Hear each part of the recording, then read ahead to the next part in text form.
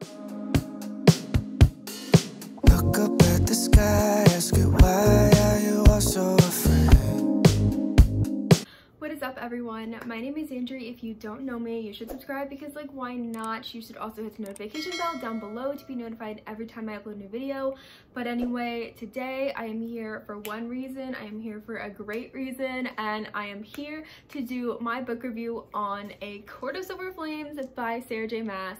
If you've been following my channel for a while, you know that I love Sarah J. Maas and I love to do book reviews. It is definitely one of my all-time favorite videos to film, so I'm very excited today to do this video. First of all, I just want to say that the beginning of this video will be non-spoiler, so you will not get spoiled, and I will let you know before I get into spoilers because I definitely have a lot of thoughts, and the second half of this video will be filled with spoilers and all that juicy stuff that we just have to talk about.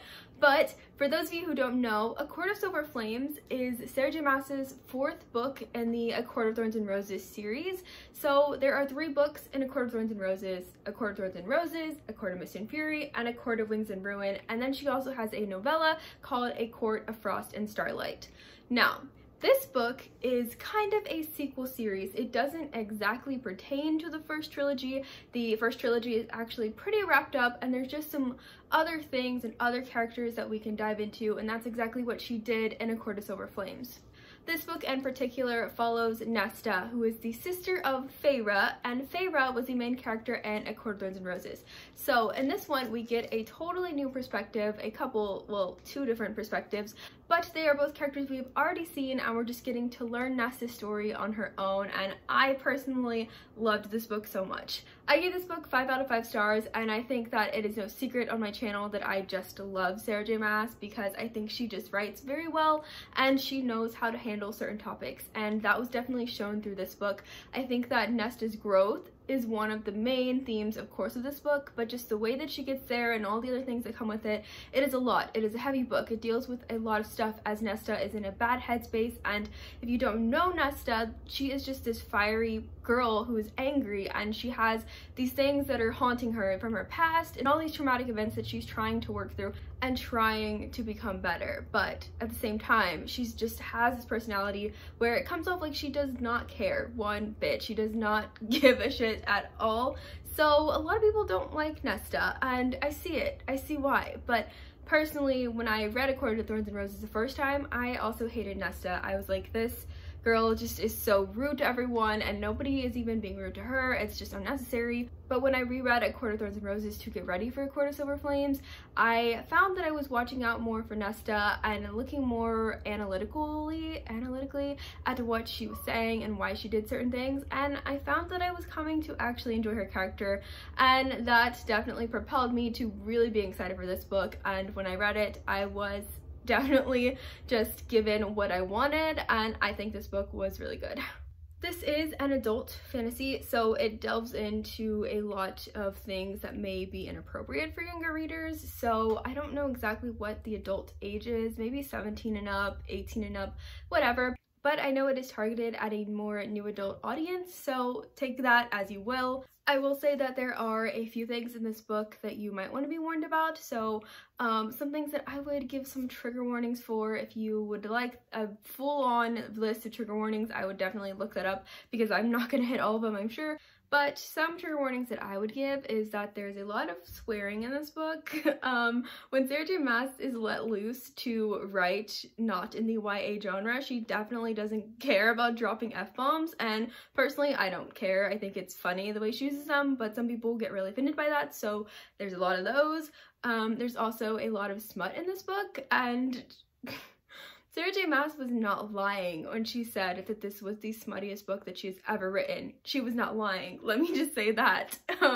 And that portion, I think everything that was I can't even talk. I rather enjoyed all of that aspect of the book. I think that she knows how to write it. It was enjoyable, but I will say there were some parts where it was kind of random, and I was like, what? Okay, like, we were talking about something else, but now we're doing this, okay? And I went along with it, and I still think it was written well, but it was just the placement of some of the scenes. I was like, maybe we could add a little bit more lead up to certain things, but you know, Sarah J Maas is the writer, I'm not, and if she wanted it that way, she wanted it that way, and I'm not gonna complain. So one of the bigger trigger warnings that I would say needs to be addressed is that there is the conversation of rape amongst characters and the trauma of it that has happened to some characters, so that's something to be noted when going into this book. But besides those three things, those are the biggest things that I would say. So besides that, again, if there's anything else, you probably need to look it up on the internet because I don't know all of them, but those are the ones that stuck out to me. This book is literally so huge, it can literally kill a man, and I think Nesta would be proud that a book of her story is big enough to kill a man. My lights just decided to fall, okay. But seriously, like, this book is so heavy, my hands are getting so tired holding it, but I'm glad. This book is 750 pages of just pure entertainment, and I really enjoyed it. I know there are probably a few questions some people have, so first, I just want to say, yes, Rhys and Feyre are in this book quite a bit. We do see where they are at in this point of their lives. Number two, yes, you should read the other three of the A Court of Thorns and Roses series before you read this one. And number three, yes, it's worth reading. I definitely think it's worth reading if you've read the other ones. Yes, you should pick it up if you are an ACOTAR stan. Okay. In terms of writing style, I think this was a typical Sarah J Maas book, and that's not a bad thing in my book. That is a very good thing in my book.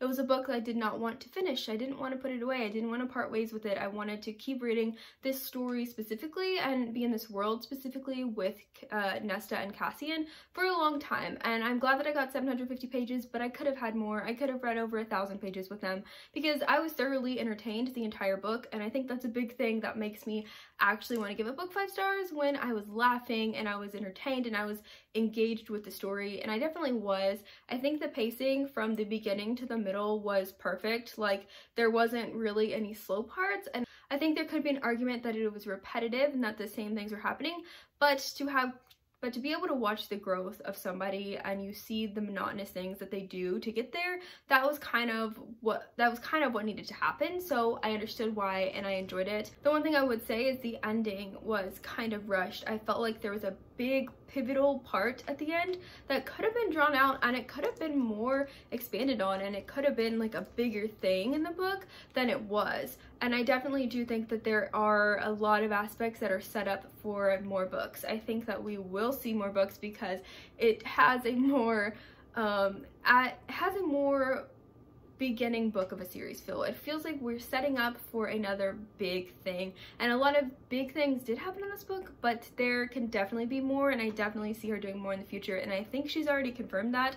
Not 100% sure, but I think she has. So I'm interested to see what is coming next, if it's going to be about Nesta or if we're going to go move on to Elaine, if we're going to wrap up again and end with another favorite book. I don't know. I have no idea where it's going, but I'm here for the ride, and I was definitely here for this, and I loved it. So 5 out of 5 stars read. I am now going to get into spoilers, so if you do not want to be spoiled for A Court of Silver Flames by Sarah J Maas, I would get out of the video now because I need to gush, I need to talk, I need to get into all of the little details because I have a very extensive list of notes that I took while I was reading. I didn't annotate because I really wanted to, but I make it a personal rule where I don't annotate books the first time around. I just read them for enjoyment, read it for pleasure through and through, so I don't have to stop.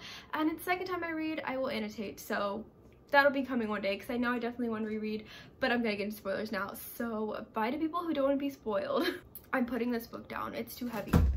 I dropped it. We covered up my Shadowhunter books. That kind of hurt my heart a little bit, but it's just for now. It's fine. For Nesta and Cassian, I would do it again. It's fine. Okay, so now we get to get into the fun stuff. We get to go into all the details, and I'm really excited about this. So first off, if you are here and you have read the book and you're through it, you are on the other side, hello.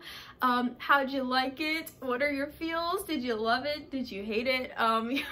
I know that so many people don't like Nesta, so this book, I'm scared. I'm scared to watch the reviews. I'm scared to see what people have to say because, I don't know. I don't know what's gonna happen. I haven't read any reviews. I've been avoiding anything on Twitter. I literally muted everything about Nesta, Court of Silver Flames, Sarah J Maas, everything, because I didn't want to get spoiled and I don't want to know anybody else's opinion. I don't want it to like block mine, so I didn't do that. And so I'm just nervous. But all I have for you right now is my fresh thoughts. So I just take very random notes. Like it's not very analytical because I don't take the time to do that, but I do jot down a few big things that I like and everything like that, or things that stuck out that I didn't like. So let's just get into it. It might not even be in chronological order, but it's all things I was very excited about and I have to talk to you guys about. First off, kind of a side note, the cover with the mask. I was really thinking that it was so ugly and I did not understand what it was doing. Why is it a mask? What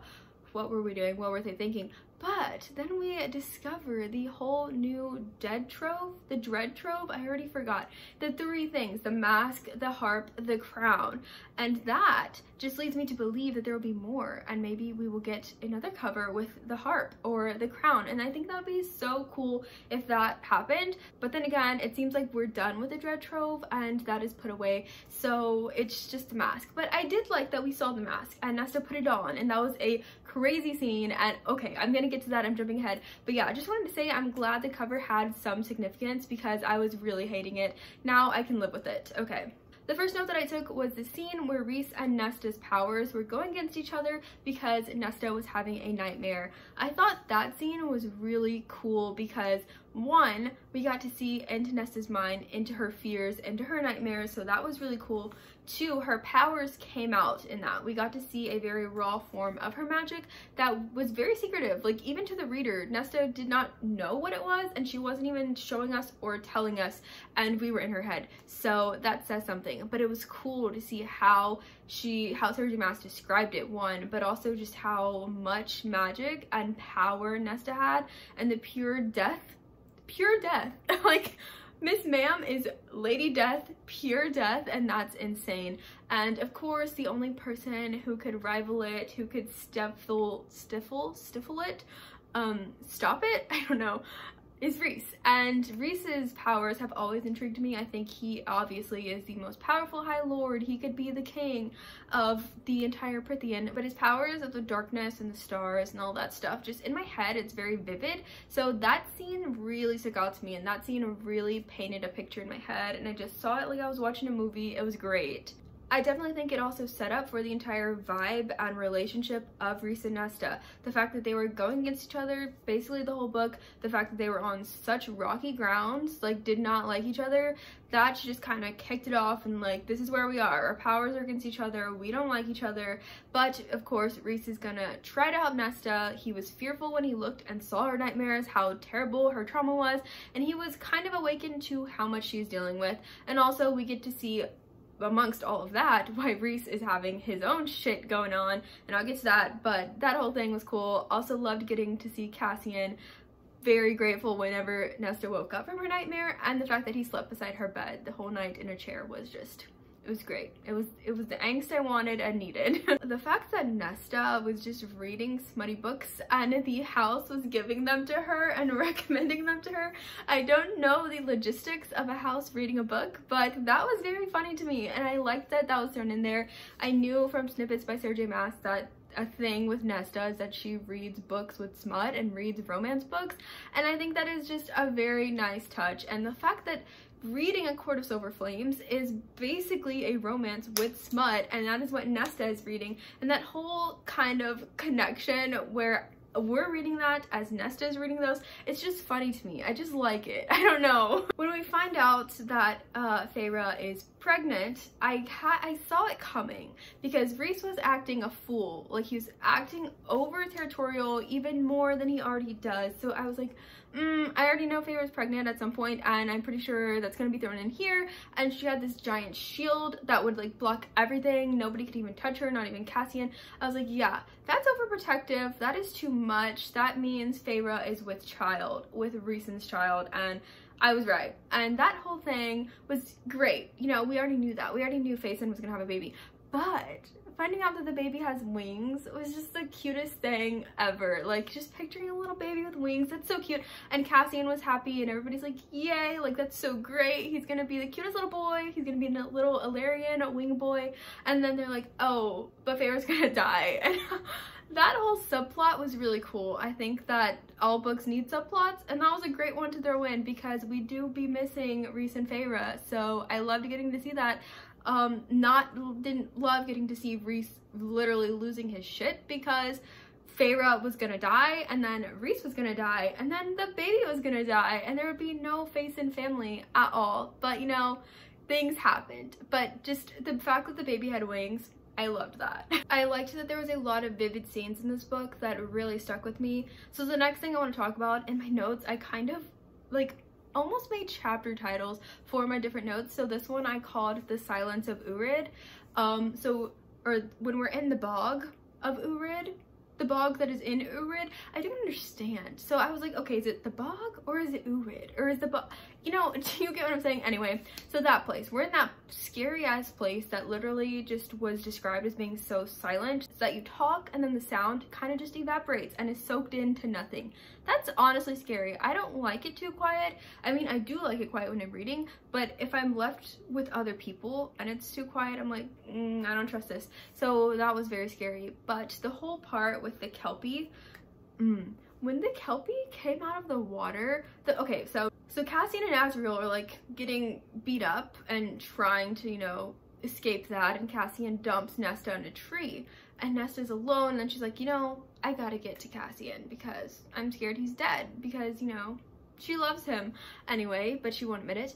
So Nesta is alone, and she's on the bank of this black see-through transparent river, and the Kelpie comes out, and he is described as being on all fours with black eyes, a very pale white skin, and a black tongue.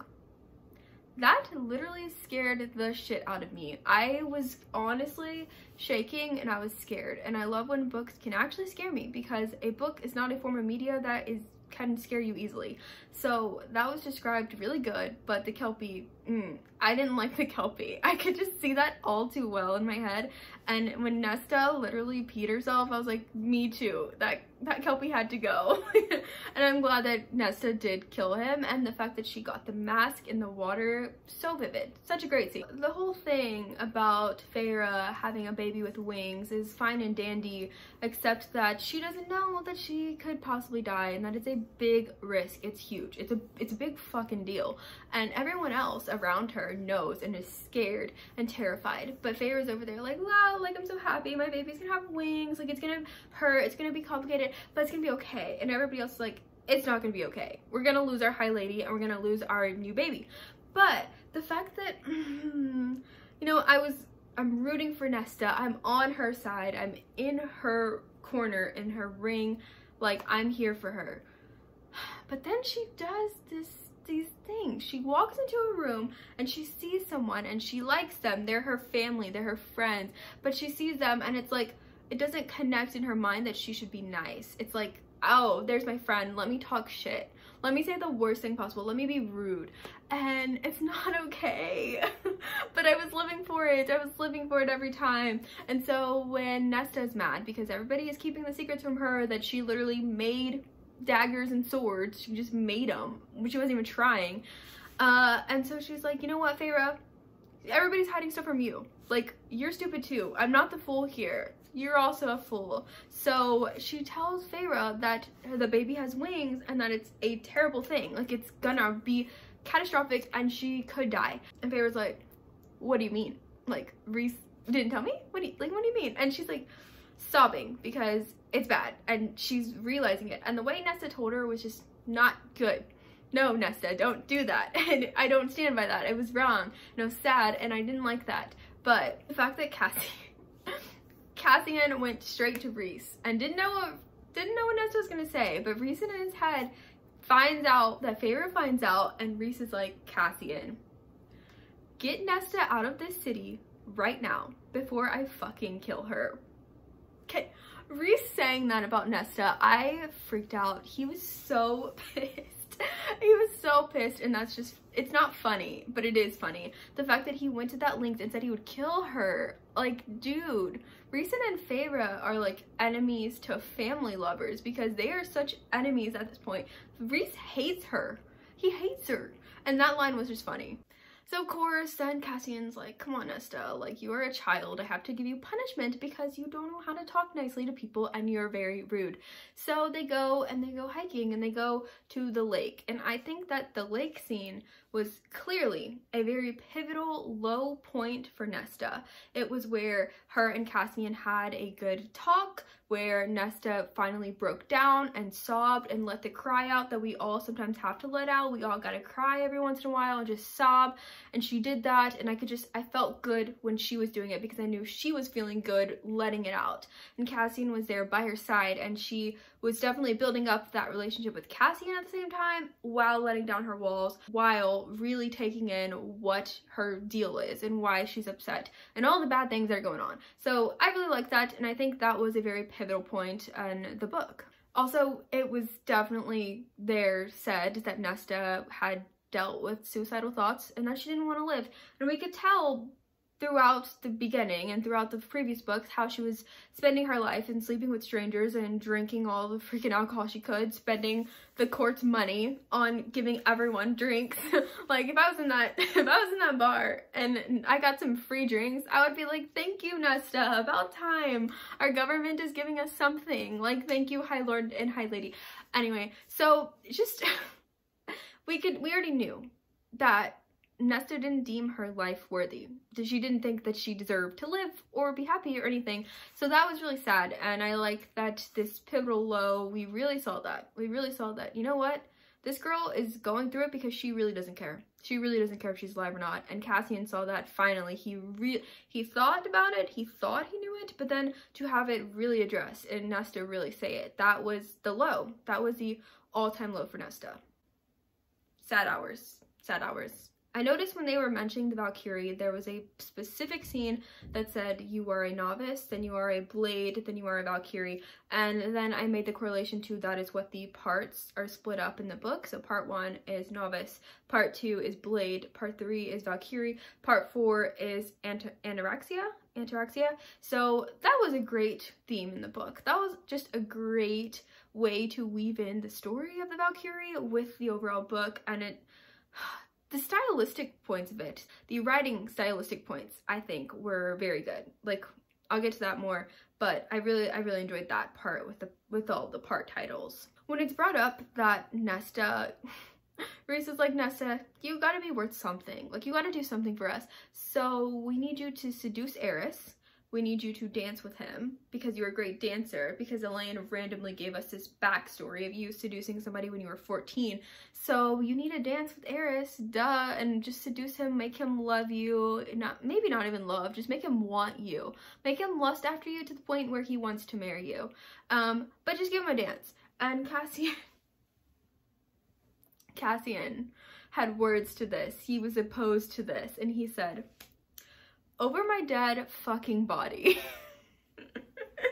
I was alone when I read that, and I was literally dying laughing to myself because I could just picture Cassian being like sitting there in the room, like across the desk from Rhys, and Rhys is like, Nesta has to dance with Eris, and Cassian is like, over my dead fucking body. She's not. And that was just gold. I loved that. My next title was Bye Bye Lanthus, because when Nesta defeated Lanthus, and he is literally a immortal that cannot die. It's even more than being immortal. It's literally, I cannot die. Like, I am invincible. I will never die. I am deathless. I can't die. And then Nesta's like, no, doesn't sound right. I don't think so. And then she just kills him with her anorexia. I think it was with that blade, with that sword. I'm pretty sure. Am I wrong? Or was their powers? Something. She unmade him. And she killed the unkillable. A queen. Go off. That was great. Bye bye Lanthus.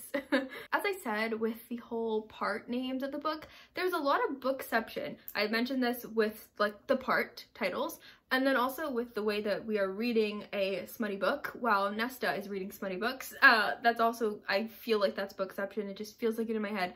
But there is a bigger bookception. Page 573. It's the gift that Gwyn gives to Emery and Nesta. So she gives them a chapter manuscript from Meryl's book that she's writing, and it's all about Emery, Gwyn, and Nesta, and the fact that they're training to become Valkyrie and awakening this old thing that has been into something new, and I loved that. Nesta and Emery were just so enthralled by this. The fact that they had their own little book club, like, I want to join, and they're like, I'm in a book, like, we're in a book. And I'm like, Nesta, yes you are, you're in a book, for real. And that whole bookception just pleased me. It pleased my soul. I love bookception. And I know it's not like literal bookception, it's not really, but in my head it counts. Nesta did a lot of things in this book that made me angry and that made me be like, you're just taking 10 steps backwards.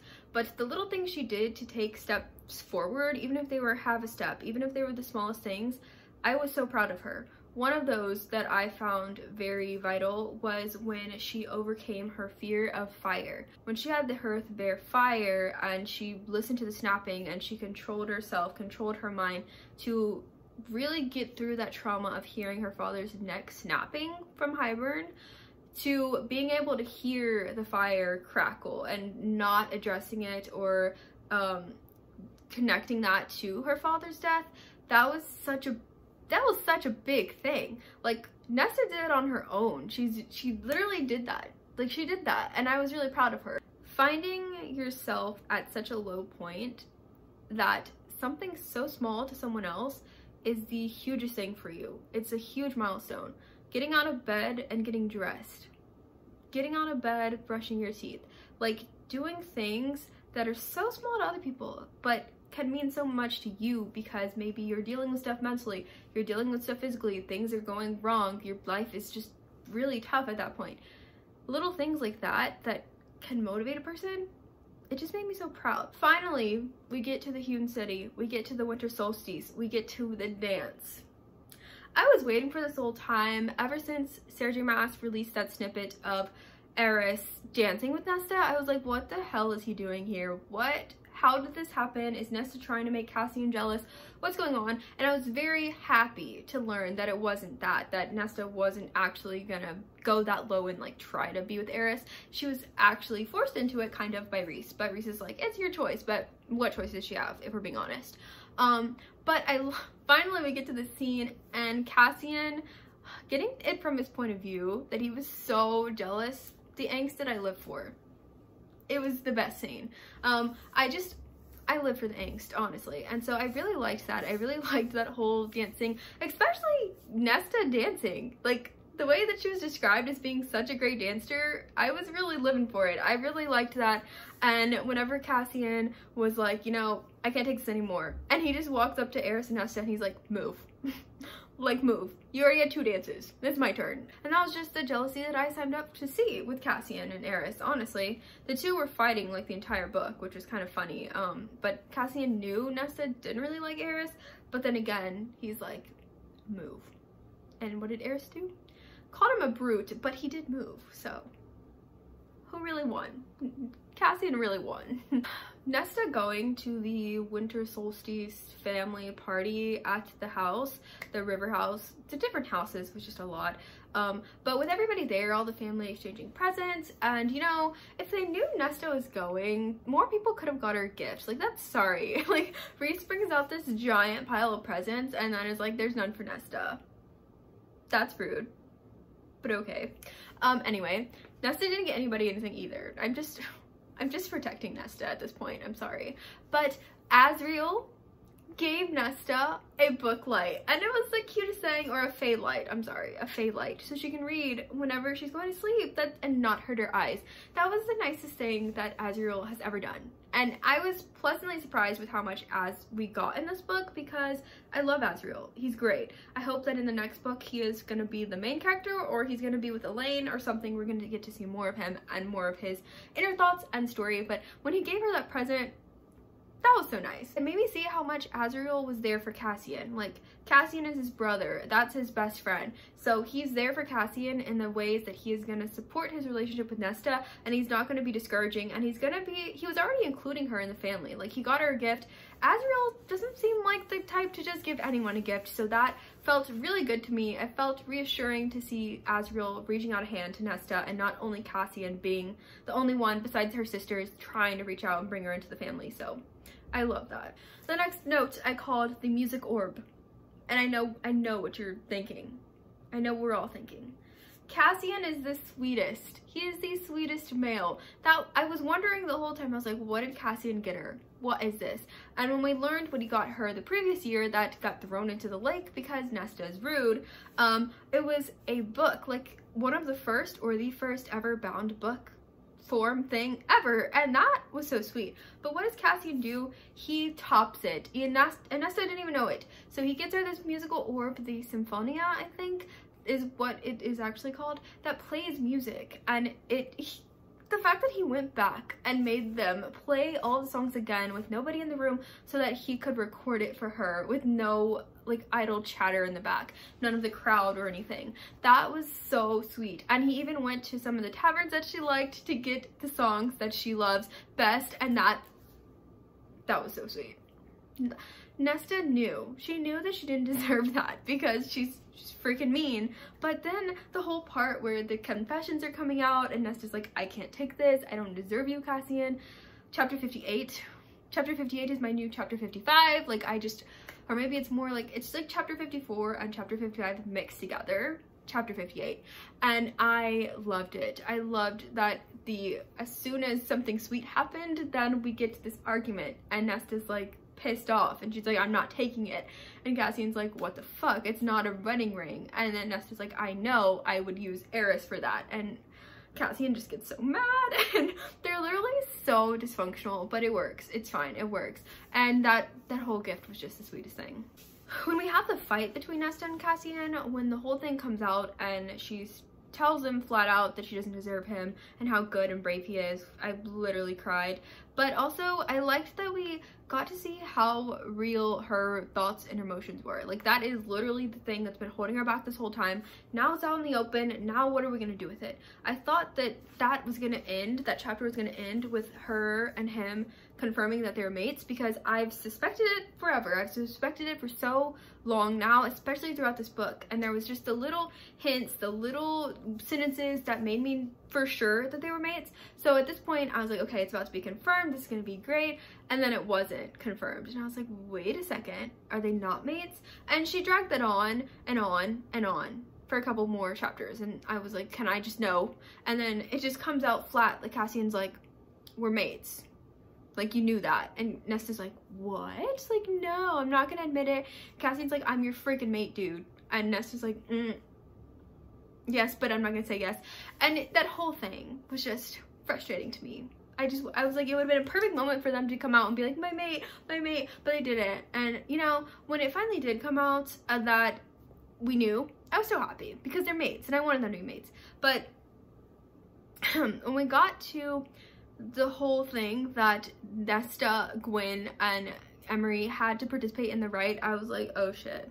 I didn't expect that. I mean, I kind of expected that, but I didn't expect them to get kidnapped and thrown into it. I expected them to just voluntarily do it, but it didn't seem like they were gonna, so it made sense finally when we were there. I was like, ah, okay, we've been talking about this for the whole time.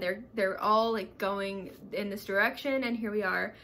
It didn't make sense that Cassian would leave Nesta that much alone unless he was trying to get over the mating bond snapping into place. So I knew. But when finally Nesta admits it, because she admits it to herself and she makes the realization come to life, and she's like, my mate, I know that I can kill you. She's talking to like Belius? I don't know his name. Belius? You know what I'm talking about. She's like, I know I can kill you because my mate trained me. I was proud. I was proud of Cassian, because who wouldn't be proud to have Cassian as a mate? He's such a good, holy good person. And then I was proud that Nesta finally admitted it to everyone. Well, to herself, which is all that matters, because it finally was like locked in and she got that strength to go and persevere and kill that dude.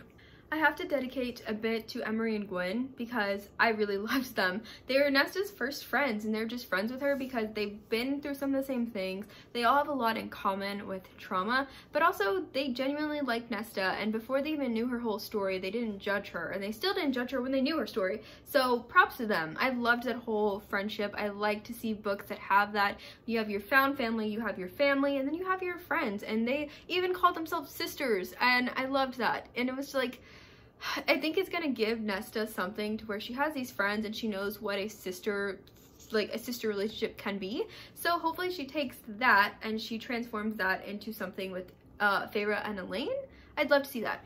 But when she gave up her own spot to make it to the top for Gwen and Emery, it really just solidified how much Nesta had grown, that she's like, you know what, these are my friends, I'm gonna do it for them, y'all go.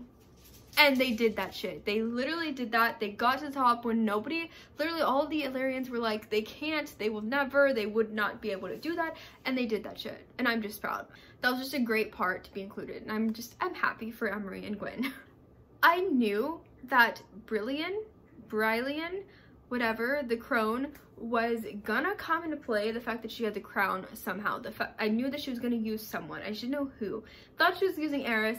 Then we come to find out Nesta is like, you know, I'm gonna die. And then Billy, I don't know what his name is, Billy, he's gone, he's killed, he's dead because Cassian killed him. I was like, Cassian's here to save the day, but this doesn't make sense because he was just, you know, taken and basically enslaved by Brillian, not good at these names.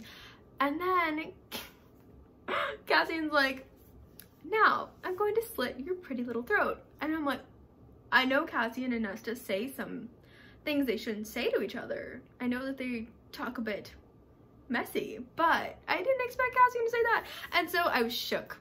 The shock on my face, that I was just, I didn't enjoy that because I was upset. I was scared. I didn't know what was gonna happen. The fact that we got to see Feyre and Rhysand have their baby, I didn't think we were gonna get that. I didn't think we were gonna get an entire birthing scene, but I was happy. I was like, okay, I'm here for this. This is an adult book. We can have a birthing scene if we want to.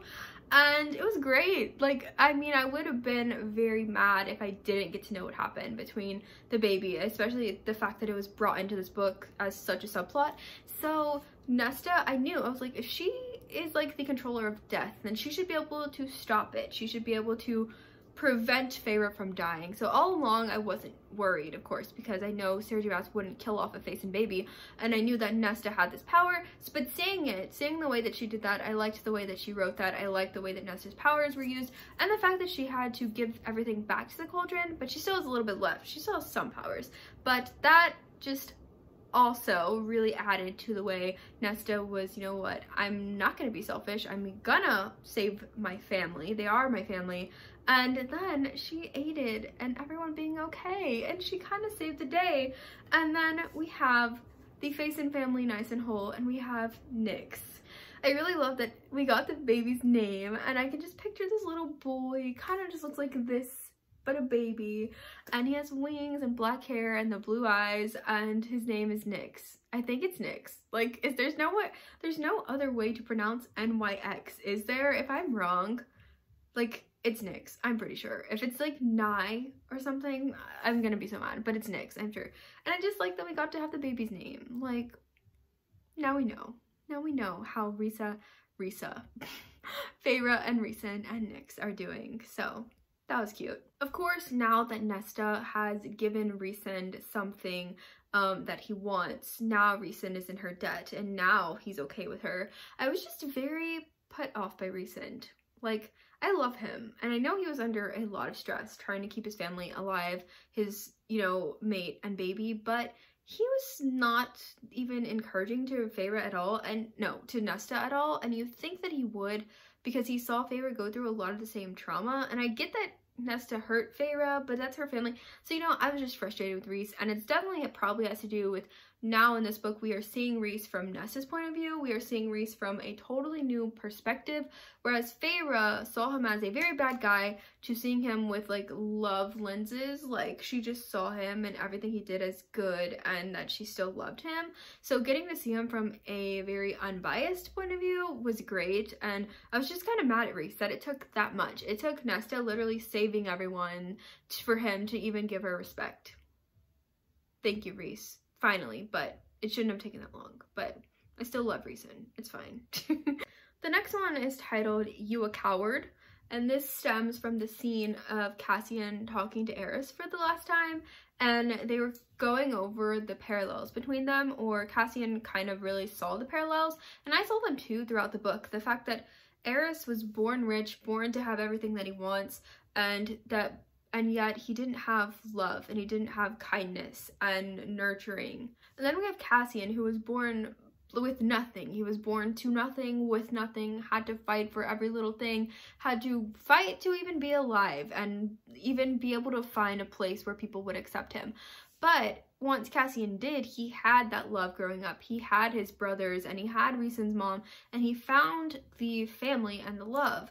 And that's what Aerys lacked. So there is such a big parallel between the two, because they both have the opposite of the other growing up. And it definitely shows how different you turn out depending on how you're raised and like how much love you're raised with, I guess. And the fact that Aerys had none, like his dad does not care about him. He literally interrogated his own son and like tortured him. So I like to see that. I like that Cassian acknowledged that and he sees it. But also he ended that whole thing. He was like, you know, you could be a good guy. Like, you could be like me. You could be a good person that people look up to, and, you know, maybe more does forgive you for some things, and you did do a little bit of good, but overall, you a coward. You a coward, Aerys. Like, there's nothing else to say. You a coward.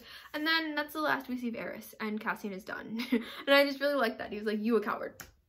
Point blank period. That's it. I feel like I was finally able to release a breath I hadn't known I was holding. The entire ACOTAR series and the entire 750-page thick-ass book A Court of Silver Flames is. Finally, I could release a breath when these sisters, the Archeron sisters, are finally at peace. Like, thank freaking gosh that we are finally at peace. Like, it's about fucking time. When they go to visit their dad's gravesite, it's great because they're finally working towards being a family, being like normal sisters. Like, yes, they're gonna fight, but they're not gonna literally hate each other. You know, normal people still love each other. And I'm glad that we're gonna get there. I'm glad that they have found peace. That was a nice ending. That is what we have been going to. It's definitely going to change things going forward, because there's not that like family dilemmas, there's not the family pettiness and arguments and hatred, so that'll be nice to go forward. We don't have to worry about that anymore. I liked that. I'm glad they found their peace, and I called that title Sisters at Peace. Something I do is read acknowledgements in books. They're like my favorite thing. It's almost like a very dire need to get through the book so I can read the acknowledgements, because if the acknowledgements are good, they will make me tear up and make me reflect on the entire book that I read. So when Sarah J. Maas addresses in her acknowledgements, she is saying that she hopes her readers are loved and know that they are worthy of love. And that hit me because, one, it's something I think a lot of people struggle with. It's something that I have struggled with, thinking that maybe you're not worthy of things in your life. You're not worthy of love. Like, that's so sad, and it takes a long time for people to come to this realization that everybody deserves that. Everybody deserves to feel like they are worthy.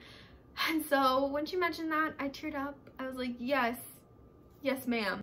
And it really relates back to Nesta and the whole journey and her whole story, because that is something throughout the entire book that she is fighting to learn, that she is fighting to be able to realize that she is worthy of a family and friends and true relationships and Cassian and love and being deserving and actually self-analyzing that she is worthy of it. So I like that that kind of wrapped up the whole thing. Overall, I loved getting to know Nesta more personally than ever before. I loved getting to see her side of things. I loved being in her head, and I will definitely miss it. And I loved being in Cassian's head too. He's so funny. He's such a really good balance to Nesta's fiery anger, because he's just like funny and laughs at everything and lovable and goofy, but also will kill a man if he has to, and has done that millions of times. But I just love their dynamic. Like, they're such a dynamic duo. They're iconic. I did love where Sarah J. Maas took their relationship in terms of all of the smut. Like, I was here for it. It was great. It was a good time. But overall, just finally getting to know that Cassian and Nesta are mates, finally getting them to admit it to each other, and finally getting them to, you know, not just use each other for just the sex. The fact that they're now mates, it's great. It's everything I was working towards during the whole book, so I'm happy. I'm content. I don't want this video to end, because I know it's going to be the last I have to talk about A Court of Silver Flames for a while. But good things have to come to an end. That's how you know they were good, because you'll miss it, and I'll definitely miss Cassian and Nesta. But it was an honor, Nesta, to go on your journey. Thank you. Thank you for allowing me to know your story. I think a big thing with me is that characters and people in general, like, everyone has a story and it's worth telling. And I'd say to people who don't like Nesta that her story deserved to be told. And it was definitely a good story. On that note, that is gonna be it. So thank you to Sarah J. Maas for this 5-star read. Thank you for delivering once again, like always. Can't wait for the next one. Hope we get a new update on that soon, but that's pretty much all I have to say. If you have stuck around to the end of this video, I'm sorry that it was incredibly long, but go ahead and comment down the little flame emoji, the little fire emoji for our fiery queen Nesta. And yeah, that's all I have to say. So I hope you guys enjoyed this video, and I'll see you guys in the next one. Bye! I saw you out in Hollywood, so we drove to Laurel Canyon. I gave you all of my spare time, and you just couldn't stand it. You say she's a work of art. You pick her up from school, but she breaks your heart.